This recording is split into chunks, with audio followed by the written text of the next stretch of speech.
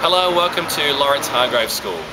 Today I'm going to be talking to some of the teachers and the students about how we use interactive whiteboards in the classrooms.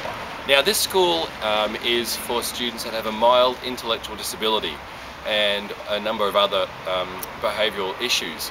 So what you'll be seeing will reflect some of that, and we try to use technology in such a way to support their learning and their special learning needs. At Lawrence Hargrave we decided to purchase whiteboards for all classrooms at one time.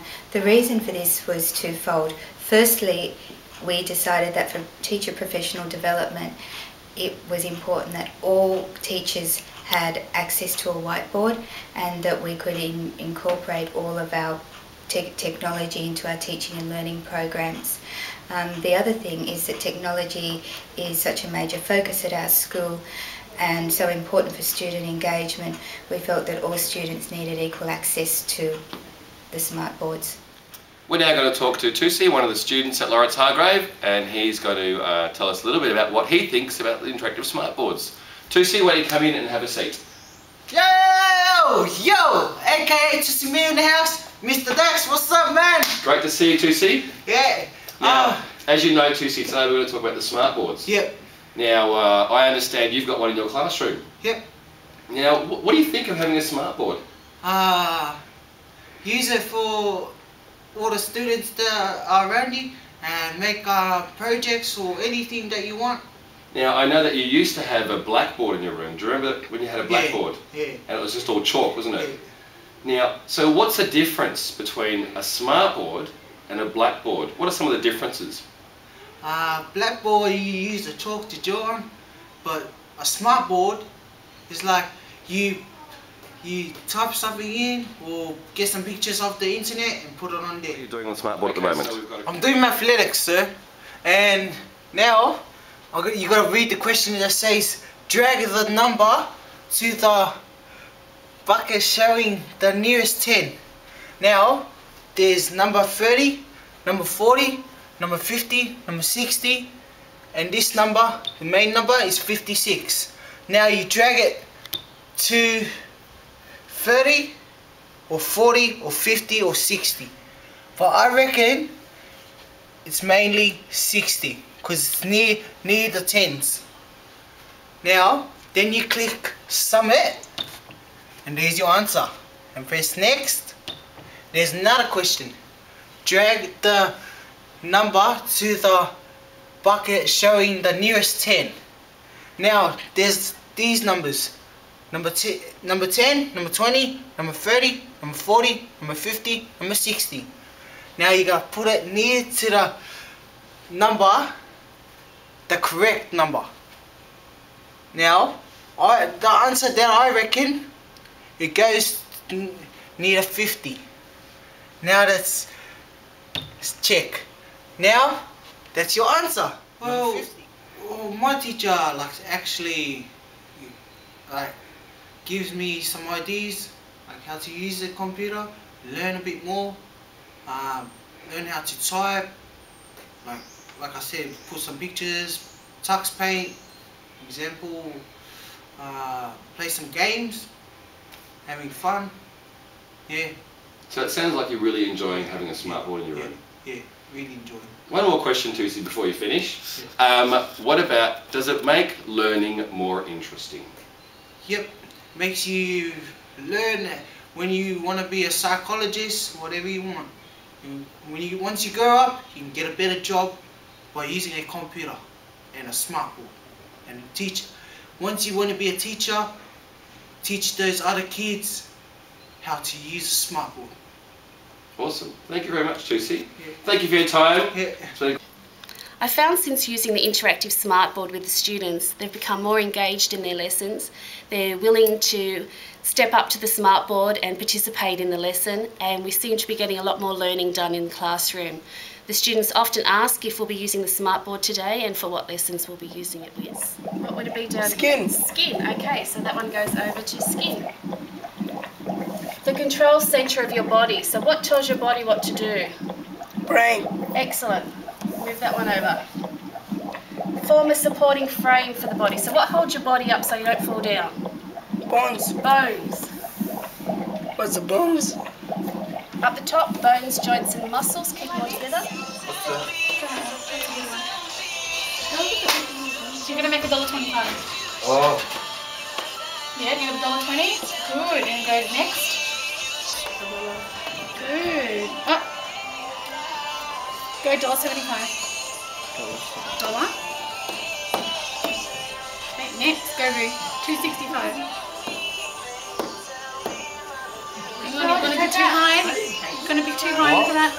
$2.65, reset that again, $2.65. Let him do it, $2. Yes, there you go, excellent, go next. So what do you like about having smartboards? It's very exciting. Yeah. You can do lots of stuff on it. Look at websites. Yeah. And do lots of technology stuff. And you can write on it. You can click on anything, and you can write, and it writes by itself. And it does lots of things. Yeah. And is learning more fun? Do you think learning's more fun? Yes. Okay, well, since we've had the smartboards in our classroom, I found that the kids have been more engaged. The students really enjoy the fact that they can go up to the board and touch everything. It's very bright and colourful. A lot of our students are visual learners, and we found that the board really helps with meeting all the needs that that particular kind of learning requires. In our class, we really enjoy doing mathletics and rainforest maths on the smartboard. In what way do the smartboards make learning more interesting? It's easier and it's fun. 3, 4, 5. Carrot. Hey. Okay, so as you can see, one way that we're using it is by keeping a track of our experiments. Over here we've got a stalagmite and stalactite growth journal. And the really good thing about this is that we can actually use pictures along the way. That this is something that you would not normally be able to do if you're just doing pen and paper. So we can observe visually, which is great for our visual learners, and we can actually do the writing to describe what's going on in each picture. And that way we can just keep updating that as we go along and as the experiment progresses. And as you can see there, we've got an update over here, and we've got our pictures to go with the update. Okay, that's one way we can do it. Through our work on cultures, we've been able to access the internet straight away, and then we've been able to actually have a look at information on different cultures. You can download flags, you can download information. Kids have access to information on the spot, and it's stuff that you can share with the whole class rather than just one child at a computer and the teacher going around and wasting time directing each student. So you can direct all of the students all together, and this is just all the flags that we downloaded for our flags chart. This is just something really simple. Over here we've got an experiment sheet, and this is really great because you can actually go through all the steps in the experiment, and you can do the experiment sheet together. So again, each child could have their own worksheet that they can actually work from, and then you've got the master on the whiteboard, and you can go through and add information in. And then it doesn't matter if you run out of space because it's a Word document, it automatically just, gives you that space. Okay. Another way is by accessing artwork. So the kids can see it straight away. Okay. This came in really handy when we went to the art gallery because we had all the information right there. We could just get onto the computer, have a look at it, talk about it. So when we went to the art gallery, the kids had a really good idea of what they were doing before they even got there. This would usually take you going, to the library, finding the books, finding the pictures. So it's time consuming, and this is just so much easier. This is a pro forma for the explanations text type, and this is a really good way. It's basically just like doing the chalk and talk, but using a computer. So we can actually go through and we can write our explanation. And the good thing about this is when you're going through and you're editing and you're modelling, you can just cut and paste, you can put pictures in, you can go back and edit, which is something that you can't do just with a chalkboard or a whiteboard, because obviously it's very messy. And this way it just makes it nice and neat, and you can print straight off so the kids have a document straight away. The most important thing is that teachers should not be afraid to use technology. When you have a smartboard in your room, explore it, find out what it can do, because every time you go back and use it again, you'll find that you pick up more skills and you find that it can do a lot more than you initially thought of.